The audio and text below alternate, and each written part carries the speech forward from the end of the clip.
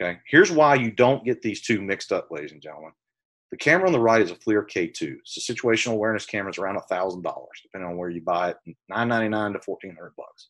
The camera on the left is a FLIR K65 NFPA 1801 approved decision-making camera, 76,800 pixels versus 19,000 pixels. This is both of these cameras are pointed at the same image. One of my instructors approximately 15 to 20 feet away. Watch as he walks forward. Look at the camera on the right. Look at the camera on the left. Tell me the difference. Yeah, start walking towards Terrence. Walk all the way to us.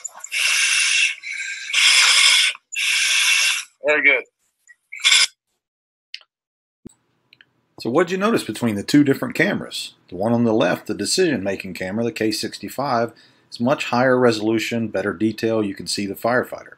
Where the camera on the right is the K2, that's a situational awareness camera. Even though it's hardy and built for the fire ground, it's 19,200 pixels. The K65 is 4 times that amount in resolution.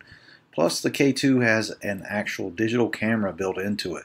So the picture looks pretty good in the day room or inside of the office, but when you go inside of a fire environment, it has its defined limitations.